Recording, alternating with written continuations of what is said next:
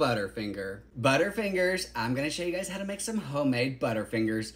I'm actually gonna make some Butterfinger BBs also. So let me show you how to make them. First, you need to melt down one 11-ounce bag of candy corns. I know what you're saying, oh gosh, candy corns. Trust me, it doesn't taste like candy corns, it tastes like a Butterfinger. Just melt your candy corns in the microwave for about a minute or two. You just wanna mix it up and make sure they're completely melted. And then when you don't see any more whole candy corn, you wanna add in 1 cup of peanut butter. And then about a half a teaspoon of vanilla. Mix it up. And before you have it completely mixed in, you wanna add in a half a cup of smashed corn flakes or some frosted flakes or whatever.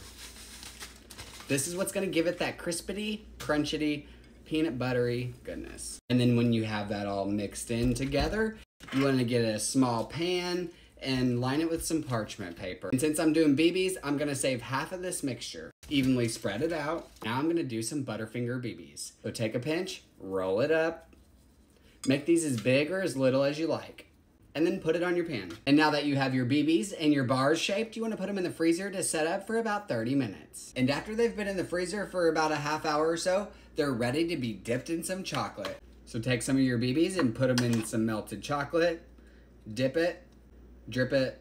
They don't have to be perfect, they're homemade. And put it on your pan. Do this with all your BBs and your bars. And when the chocolate sets, this is how they look. Butterfinger BBs. And now the bars.